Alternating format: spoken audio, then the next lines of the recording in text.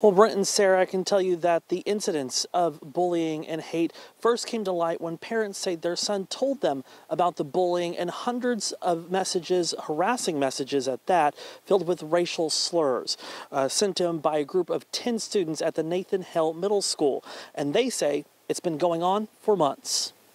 Our community is suffering, and much harm has come from these actions.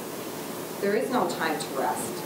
We must address this at a community level with honest, open discussions, which we will do. The East Haddam Board of Education began Wednesday night's meeting by addressing the ongoing racism and bullying of a middle school student. I spoke to the father's non-biological mom today, and she's devastated that her grandson had to go through this. The Middlesex-County chapter of the NAACP and the group BLM 860 was notified by family about the bullying and quickly took action. It seems incidents like this are constantly being swept under the rug, and we feel that people need to be held accountable, from the students who should learn from their behavior down to administrators that allowed it to happen. Ford Saunders says the bullying has gone on for months, with a group of 10 students bullying and sending over 100 racist and threatening messages, some in a group chat, the group of students named after the KKK. The vice president of BLM 860 says they believe the students aren't being disciplined appropriately.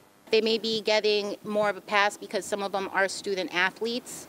And I understand that student athletes tend to be the bright stars of a school district. I'm not sure if people saw that it said, "We're proud of our schools," right on the Welcome to East Haddam sign. How can you be proud of your schools if all students don't feel safe? Ford Saunders says she wants to see hate crime charges brought against the individuals involved, even if they are minors. First, second, third degree, it is a hate crime. And I want it dealt with such. It is a hate crime. They need consequences. Anything else, we have consequences. You do something wrong, there are consequences. So do not stand up here and think that you are so privileged that you could do something like that and not have consequences. It's not on our watch.